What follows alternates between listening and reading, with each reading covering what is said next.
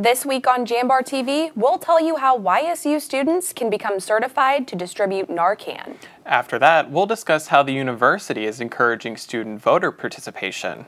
And later, Gwynathon, YSU's dance marathon, raises more than $60,000. All this and more on JambarTV.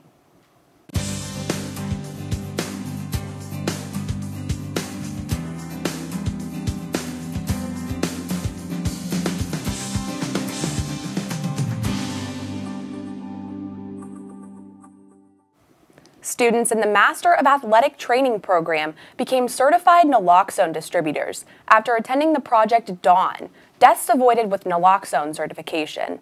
JambarTV reporter Amanda Jornt looks into how the certification can help in an emergency. Students were trained to be certified to use naloxone nasal spray in an emergency situation and learned about the reversal effects it has during an opioid overdose. They related their education and athletic training back to the Narcan certification. Morgan Bagley hopes her students won't feel helpless in a drug-related emergency. We don't take care of just the athletes, but we also take care of anybody in the stands, coaches, parents. And I had read a story, I think it was 2012, where an athletic trainer had been asked to help, but they couldn't help because they didn't have the appropriate equipment or the Narcan.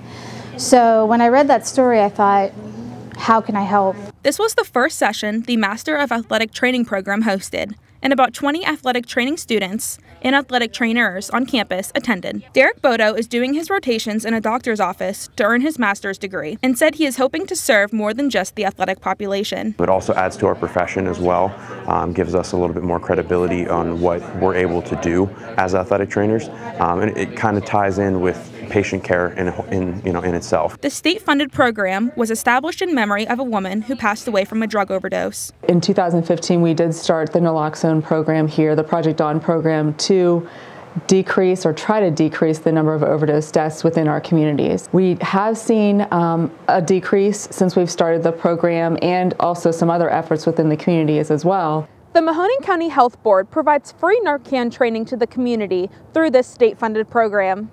With JambarTV, I'm Amanda Jornt. Students and faculty can participate in self-defense clinics at YSU to learn proper form and techniques to use to defend themselves. The goal is to educate students on how to protect themselves in harmful situations and teach tactics on how to deal with an active threat situation. We're just trying to educate some students so they're more knowledgeable when they are out in the community or on campus. Luckily, Youngstown State is the safest campus in Ohio, so but doing more education pieces to help students when they get into the real world, essentially, to help them out further. More than 275 student veterans attend Youngstown State University. To ease the veterans' transition from military life to college life, students can visit the Carl A. Nunziato Veterans Resource Center. Last week, the center provided warrior awareness training for faculty and staff at YSU. The training seeks to provide its participants with an understanding of the student veteran population. Throughout the training, different topics were discussed, such as basic information about the military, veterans in transition, the GI Bill, mental health, and on-campus resources for veterans. The center plans to conduct training once a month. It's open to all YSU faculty and staff. Club and intramural sports will get some shiny new upgrades thanks to a sponsorship from Mercy Health. The 4-year deal was finalized in January, and funds will provide new equipment and jerseys to club sports. Student Recreation also wants to use the sponsorship to spread awareness about club and intramural sports. The money will be used for anything revolving club sports or special events, really, for our department. So we'll use it for specifically jerseys for club sports teams, as well as some marketing signage and banners for Cafaro Field, as well as some other spaces here on campus. YSU students in the Larisha School of Accounting and Finance gain real-life experience with VITA. The Volunteer Income Tax Assistance Program offers tax prep to community members. YSU students are encouraged to take advantage of the weekly tax service on Saturdays. Volunteers also take the course for credit, similar to an internship. They are certified to do tax forms for Ohio and Pennsylvania residents, as well as international students. Anyone interested in can make an appointment by calling 330-540-1947. Appointments run from 10 a.m. until 3 p.m. every Saturday. With an upcoming presidential election this November, Youngstown State University is encouraging students to register to vote. Aaron Driscoll, the Executive Director of Student Activities, says the rate of YSU students voting has increased over the years. We actually participate in a national study, and we have some data that we got back that took a look at our 2014 voter participation on campus versus 2018, and there was definitely a really large jump. The midterm elections aren't usually as popular a vote, but I think because of the 2016 presidential election and how much media, how much excitement in our country there was around that election, I think it got more young adults really awake to the fact that we need to plug in and we need to be involved in our community. Ohio's primary election will take place March 17th, and Pennsylvania's primary election is April 28th. YSU student Emily Henline turns her Sunday Korean lessons and international coffee hour into a career. The Integrated Language Arts major is a Fulbright program semifinalist. If accepted, Henline will complete her master's in Korean studies while living in South Korea. Henline, who studied abroad in 2017, will focus on Korean language identity and linguistic imperialism. When I was in South Korea, I just felt like I was at home. So everywhere I went, it didn't matter who, they would try to help me through any situation. And then just the friends I met, it just was a great experience, and I want to continue my studies there. YSU's campus will undergo several renovations this year. The largest upgrade will be roof replacements on the Stavich Family Bridge and the bridge connecting Cushwa and Mosier Halls.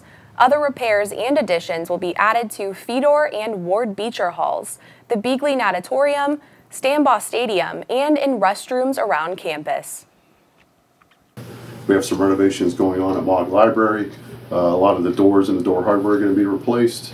We have some work going back on over at the pool. We're going to do some lighting and a couple little things in the pool over there. While the renovations will improve many facilities and buildings on campus, they will cost between $25 to $27 million.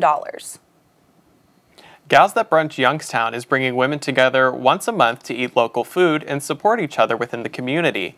The organization has 55 chapters nationwide, but the Youngstown chapter is taking it a step further, using the monthly gathering as an opportunity to support local businesses and philanthropies.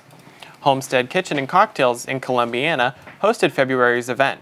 Ticket proceeds benefited Trees for a Change in honor of the late nature lover Kyle Bullen. Local vendors, musical performances, and a variety of speakers attended the event. Next month's event will take place at March 15th at Nova Coffee Company in Warren. Follow at Gals That Brunch YO on Instagram for ticket information. YSU's dance marathon, known as Gwynathon, raised a record amount of $60,000 for Akron Children's Hospital. The organization more than tripled the donation amount from its fundraising event in 2017. Students were on their feet for a total of 8 hours, dancing and socializing. Families who have received donations and help are called miracle families, like the Plant family. She did an excellent job after open heart surgery, and today, as a regular old 8-year-old, you would never know it that she had open heart surgery. But it's things like this, people like you guys, that make things like that possible. The Student Government Association gives a Spirit Award annually to 2 people for outstanding penguin pride. Next up, executive producer Alyssa Weston sits down with YSU student Rebecca Banks, who recently had the award renamed after her. So stay with us. Growing up, I love figuring out how things work, putting things together. I love being able to come up with an idea, design it, just the whole process of creating things. I go to school here at Youngstown State, and my passion is 3D design. I chose YSU because all the equipment, the research being done here, it's like a playground for me. I'm Alex, and I'm Y and proud. You're here to be part of something bigger, to make things happen. For you, college is about knowledge being shared and learning experiences that aren't limited to the classroom. On campus, you want to matter. It's about engaging every day, building relationships with students, with mentors, with the community, in the heart of a reinvented city. We are that something bigger. We are Youngstown State University, and proud. You're looking to your future, preparing for your goals, and they're closer than you think. Because here, success is part of the plan. It's a place where academic and social opportunities are meant to prepare you for life, not just the next 4 years. You'll be equipped to face new challenges and turn hard work into a career. You're ready for your success to take root. And here's where it starts. We are Youngstown State University, and proud. Hey kid, you wanna try some exercise? Wait, what? What's going on right now? Yeah man, exercise. I don't know. I don't know if I should even be talking to you right now. It's got lots of benefits. Okay. The benefits of exercise include increased levels of energy, higher quality of sleep, better muscle and bone strength, improved memory, and clearer skin. Welcome back to JambarTV. Today, YSU graduate student Rebecca Banks joins me to discuss how the SGA Spirit Award was renamed after her. Rebecca, thank you so much for being here. Thank you for having me. I'm very excited on this cold February day. Exactly. So you're sitting there in SGA meeting on that Monday night and you hear that this award is going to be renamed after you. What is your reaction? Wow. So I'm sitting there and I had an inkling that something was going to happen, but I had no idea of the scope. So I'm sitting there and I'm thinking and I'm looking at everybody because I'm a visual person and I'm excited, and then I'm finally, it's getting put together in my mind. I'm like, what? I'm starting to do like the fist pump. I'm trying to control myself because it is like a professional setting, but I was really like, wanted to really yell out and like, what? No, are they really doing this? And so it was just so wonderful. What a nice surprise. So tell me a little bit about your YSU journey and your decision to go here. Okay, so I actually grew up right behind this beautiful studio in the neighborhood called Smoky Hollow, and I always loved education, so I attended school right out of high school. I came here for a couple classes. Didn't work out. I was working full-time and different things. I didn't really know the process, so put it on hold, got married, had my 2 baby boys, and then as they grew older, I'm like, I want more education. So I came back to school in 2009, and it's been such a lovely journey that I just never wanted to end. So this award that was renamed after you is for someone who shows a ton of school spirit and appreciation for YSU. So can you tell me some of the things that you're involved in? Okay, well, of course, Rookery Radio, which is real college radio right here on our beautiful campus.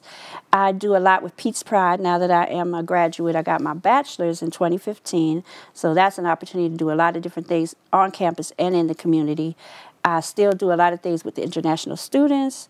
I was able to start an organization, Bridges Out of Poverty Student Union, where a lot of us graduated, so we're trying to revamp that. During my undergrad, I was also involved in Student Involvement Club, Nonprofit Leadership Club, Minority Education Association, and a lot of other United Purpose. These were all wide variety. I was trying to touch a little bit of everything. And it didn't happen overnight. It was just kind of a nice journey as I learned, as I took certain classes, as I networked. But they're all very dear to me, and they helped me grow as a woman. And you're also a former YSU homecoming queen. Yes.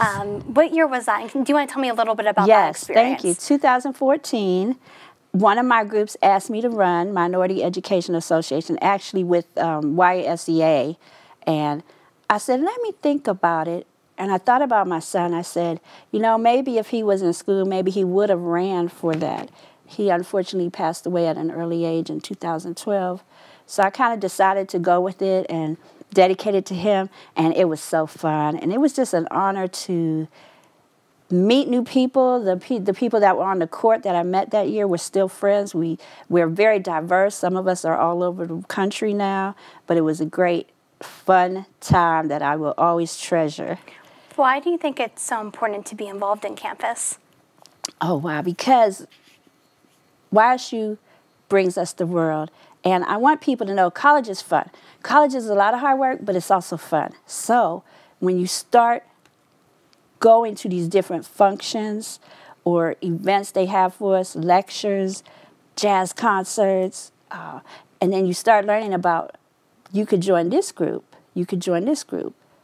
And you want to get your feet settled first, though. So I didn't do this immediately. I kind of had to get the rhythm and flow of being an international, non-traditional student. And, you know, the process of where are the labs, you know, and trying to coordinate all of that. But as I did, and I started meeting people, and professors would recommend maybe this organization would be good for you to do a little bit further research and et cetera. And it's just been a journey. And then I actually was on student government for 3 years. So when I was back in that body meeting, it was just so fun because I have all those good memories. So what are your hopes for the future of this award? I hope that... So another fun fact is that I actually won it in 2012 and with Mr. Phil Kidd. So part of it is they also give it to somebody sometimes in the community. And I hope that in the future that when they see that, they know it's a person that loves our city, loves our students, loves our community, loves our dear campus, our college. YSU is awesome. It's #1. Absolutely. And I will sing its praises all day long. I try to do as much as I can here now, and it just brings you so much joy. It brings you opportunities. One of the things I like to say is you can literally walk down the hallway and you don't know what kind of example or opportunity you might get, whether meeting somebody, learning something. Yeah, so of course. I hope that comes through in the future when the awards presented. Well, thank you so much for being here. You're welcome. Thank you for having me. Up next, we'll be given a weekly update on arts and entertainment in Youngstown, so stay with us. The feeling when my hands are on the piano, it's become comforting. It's somewhere that I can express myself. I go to Youngstown State University and my passion is playing music. YSU is allowing me to take what I love and turn it into a career and do it every single day of my life.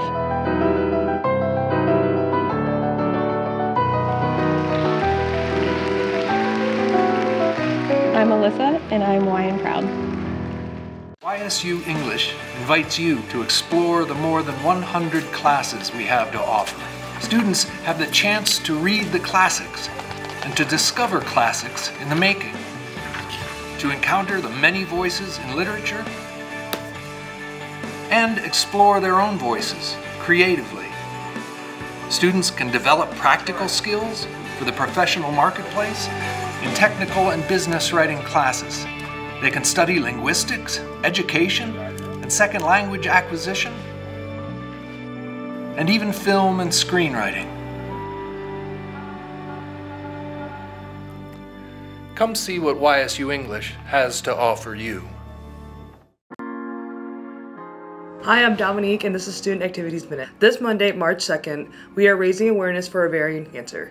Please visit Campus Rec for more information. On Thursday, March 5th, head up to Crispin Dining Hall to create your own healthy snack mix. Finally, the deadline for the Student Organization Awards are March 6th. Visit ysu.edu/student activities for the official applications. I'm Dominique Sack, and thank you for tuning in this week's Student Activity Minute. Welcome back to JambarTV. I'm Gabby Owens. Youngstown community members can sit down and listen to local jazz musicians and enjoy a cocktail at Frida's. It's Youngstown's oldest jazz club. It recently reopened a 5-month renovation. Previous club owner Frida Anderson Martin opened the club in 1980, but closed it for 6 months in 2016 due to her declining health. After trial and error with finding new owners, local musician Howard Howell bought the building last year. Frida's is located at 381 West Rayan Avenue. It's open Monday through Saturday from 5 p.m. to 2 a.m. The club hosts live music 3 nights a week. One YSU international student studies English with a passion. Rumi Minato uses that passion for language to travel from one corner of the world to the next. JambarTV reporter Francis Claus tells us more about this international student's trip around the globe. Minato studied foreign and Japanese cultures at Meiji University and brings Japanese culture to domestic students at YSU. But what some may not know is that she also brings many stories of her travels to 14 countries and counting. When I was in high school, I did my first-time job or something like that, so I didn't have enough money to go abroad.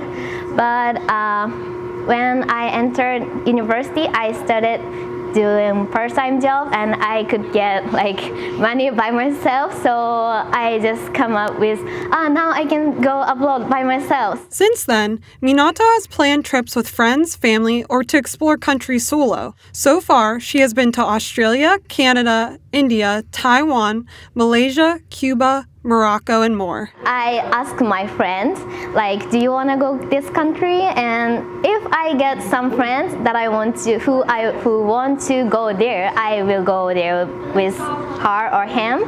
But I don't find anyone to go there. I just travel by myself.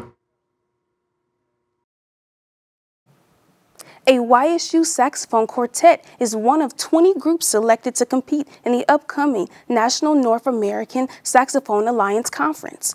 Jambar reporter Caitlin Kelly has more.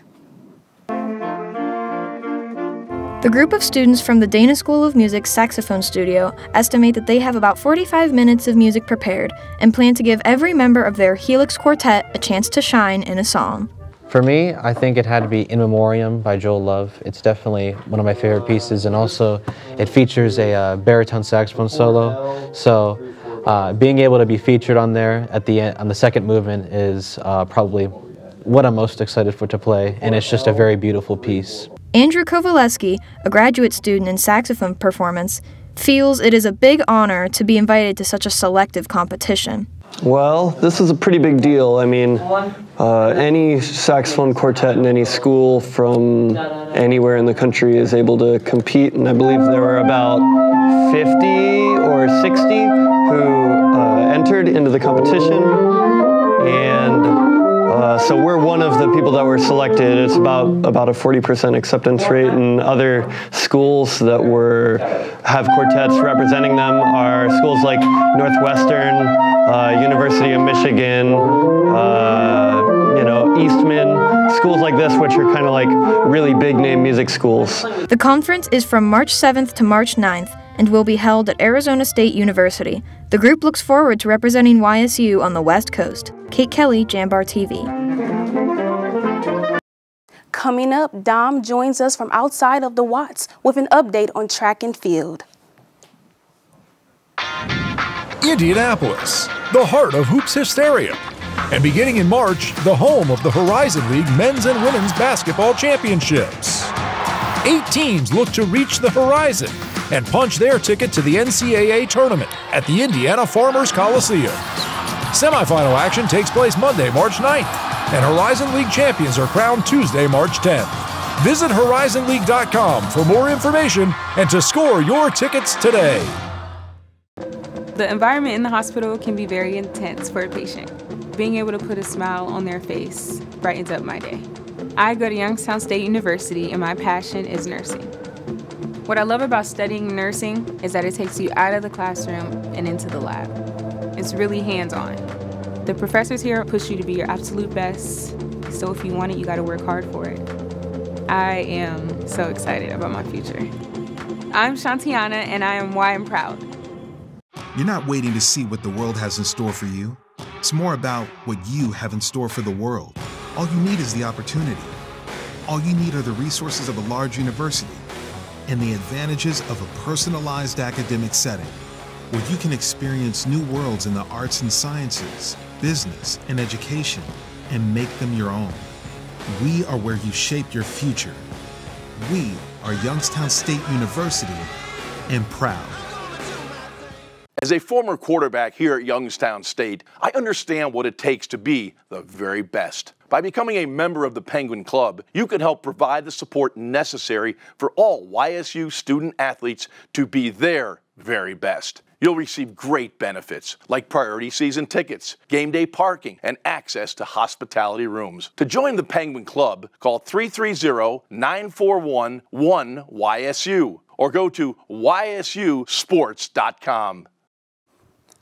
Hello everyone and welcome back to Jambar TV. I'm Brandon Trelecki. We start this one off with the men's and women's YSU swim and dive teams who finished their season last weekend at the 2020 Horizon League Championships. While the women fared better in the two Penguin teams, neither were able to escape last place in the conference. Now the women scored 282 total points while the men scored 97 points. Oakland University would go on to dominate the competition, scoring the most points at both of the men's and women's events. The men's and women's basketball teams both hosted their final home games of the regular season last weekend. The men dominated the best team in the conference in Wright State with a score of 88-70. On Saturday, they fought tough against Northern Kentucky, but fell in the final seconds with a score of 61-59. Point guard Darius Quisenberry had a career-high 41 points in the first game, and Quiz says a big part of that night goes to the YSU faithful fan base. They made a big difference, just being loud and rowdy and getting the crowd into it. I think they made a huge difference in helping us get that win over Wright State. Now on the women's side, the team would go on to win their first game of the weekend against Detroit Mercy with a score of 72-66. And they looked to win their third straight on Sunday, but fell to Oakland 86-73.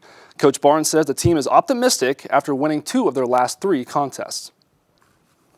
You know, and we've won 2 of our last 3 with a very limited team, and so, you know, we're excited to bring a lot of our, you know, Wisconsin kids back home to play in their home state, and we had a lot of energy in practice today, so we're ready to go. Both the men and women will conclude their seasons on the road against Wisconsin and Milwaukee. The Youngstown State women's golf team defended its tournament title at the Roseanne Schwartz Invitational and earned 2 additional top 5 finishes during the successful fall portion of the 2019 season. This year, the team is eyeing much improvement among themselves as spring approaches. Spring season can be a little bit tougher transition, having the winter, you know, practicing indoors all winter. But I think they've all done a great job working hard, and you know, I expect some big things from them this spring. I think we have a lot of potential. We all work really hard in here. We've been in here for hours on end each day, and I think we have the ability to become conference champions if we continue to do what we're supposed to. The Penguins will begin their season March 1st through the 3rd at the Kiowa Island Spring Classic at the Island Golf Resort in South Carolina. The men's and women's track and field teams are looking to add another banner to their incredible run. The men with 4 titles in a row, looking for number 5. The women with 3 in a row and looking for their 4th. My partner in crime, Dom Joseph, reports from the Watts for more on the upcoming championship. Thank you, Brandon. It's good to see you guys are nice and warm in the studio. Well, I'm here at the Watson and Tressel training site, where it'll play host to the Horizon League Indoor Championships for track and field. For Youngstown State, they're thinking dynasty this weekend, as the women go for their 4th straight championship and the men go for number 5. Head coach Brian Gorby and some of the players all say there is no pressure going into this weekend as long as they do what they know best. Basically, on paper, they're the best in the conference. All we need to do is execute and put it together on championship Saturday, championship Sunday, and they'll have a great opportunity to bring home a championship. There's no pressure. As long as we do what we have to do, we have everything taken care of. We're still practicing all the sprints, distance, throws, jumps. We're all practicing, getting better. So there's nothing that we can do to mess it up, as long as we just do what we have to do. As long as everybody comes in motivated, doing what they need to do, then there should be no pressure and we should come out on top. Again, the Horizon League Indoor Championships is this weekend right here at the Watts on campus. Back to you guys in the studio. Thanks, Dom. Thanks for tuning in to Jambar TV. For more information on stories and additional content, check out our website or pick up a copy of the Jambar Today. I'm Rachel Gobat. And I'm Brandon Brown. We'll see you next Friday at noon, Penguins.